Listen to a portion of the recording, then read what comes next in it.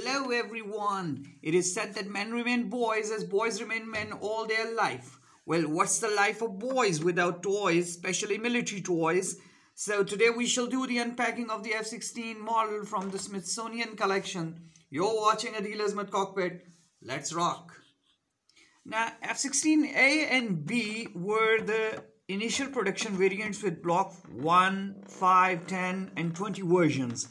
Now, Block 15 was the first major change with the longer horizontal stabilizers, the most mass-produced. Let's open up this one. So all F-16s A and Bs were later upgraded to mid-life upgrade, also called the MLUs.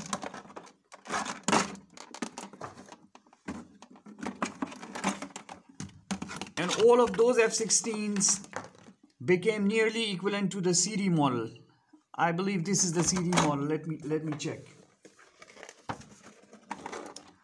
So it said F-16 Fighting Falcon 100 scale.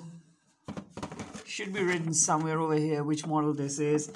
But let's just talk about the CD model, if this is the CD model. It looks like a CD model because it has got a big horizontal stabilizer. So F-16C, the single-seat variant, and F-16D, the two-seat variant, entered production in 1984.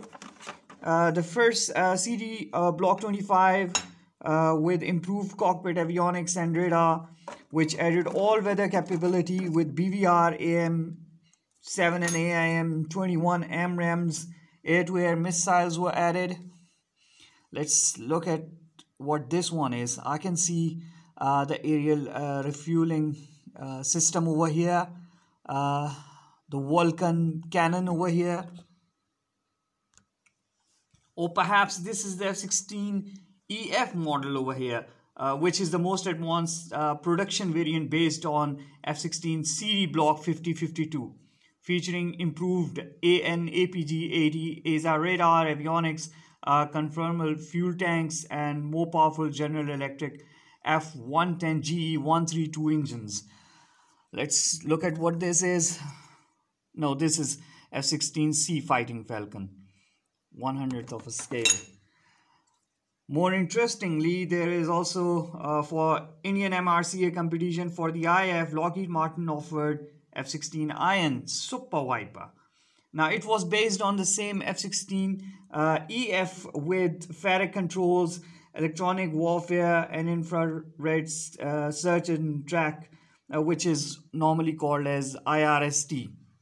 Also featuring is a helmet mounted display as well. So let's try to assemble this one. Right, I think this one goes over here like this or this. And this F-16 sits on top of the stand, like it should be something like, I'm not getting it right. This is how it should be.